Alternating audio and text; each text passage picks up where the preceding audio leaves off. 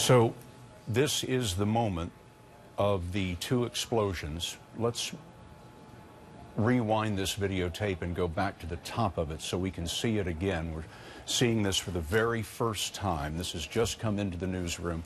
Video of the two explosions themselves. Now here the blast has just occurred, the first one, and we're told that 15 seconds later there's a second blast.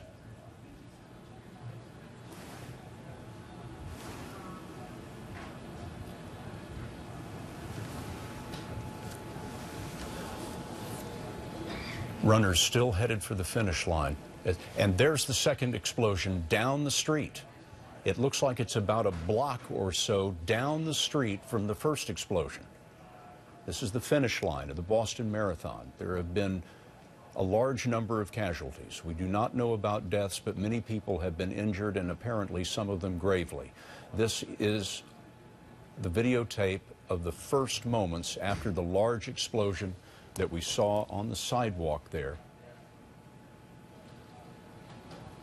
This is a very short little clip of videotape that we have that shows the actual explosion. There it was, right there at the finish line. One of the runners, you see, went down immediately in the middle of the street at the moment of the explosion. But let's go back to the videotape that we saw just a moment ago that captures both explosions, because we see two explosions separated by about 15 seconds and separated by about a block, it looks like to me.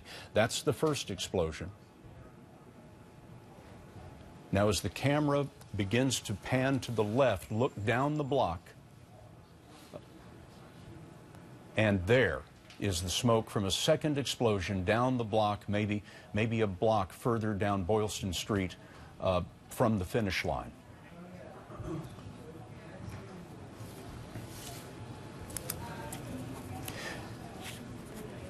So, witnesses described two explosions, and we have now seen them both, apparently separated by about 15 seconds and by about a block. We do not know what has caused these explosions. We have one of our reporters, Ken Tucci from WBZ, on the telephone. Ken, what can you tell us? Well, Scott, I can tell you that we were set up to do our coverage of the Boston Marathon, so some of our people were there at the finish line. I was 100 yards or so away when we heard the first explosion, and of course a lot of us kind of went in that direction.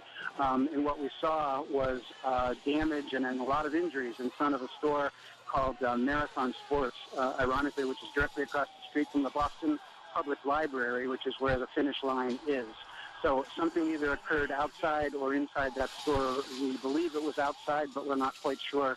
But there were a lot of people injured, many people being taken away on stretchers, a lot of laceration injuries, and probably worse, though I'm not a medical person on that one.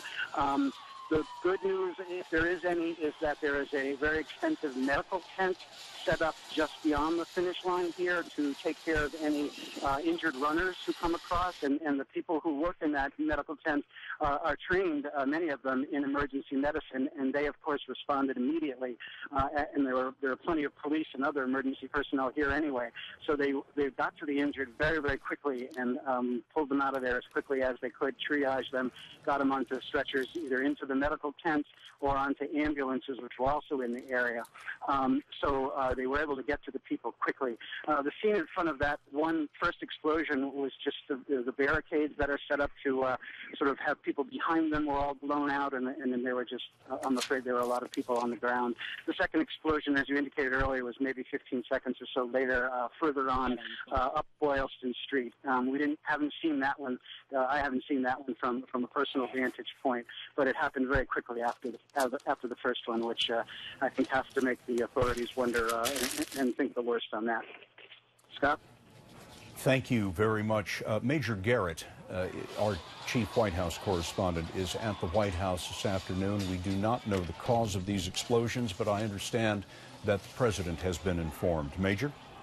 That's right, Scott. President Obama was notified. A White House official tells us we don't know precisely when the president was notified or who did the notification, but the president has been notified. He's monitoring the situation, and he has ordered everyone in the federal government to be in contact with the relevant state and local authorities. That's very common practice in emergency situations like this. And, of course, The president has told those state and local officials the federal government will provide whatever assistance it can and that is requested. One note, Scott, the president has a different counterterrorism advisor inside the White House. Lisa Monaco joined the White House somewhat recently after John Brennan, who was the president's former counterterrorism advisor within the White House, was confirmed as the new CIA director. So the president has a slightly new team dealing with these issues. But again, it's worth pointing out, as we have said many times, there is no absolute proof this is a terrorist situation. It is an emergency situation. The president's notified and is monitoring. Major Garrett at the White House. Major, thank you very much.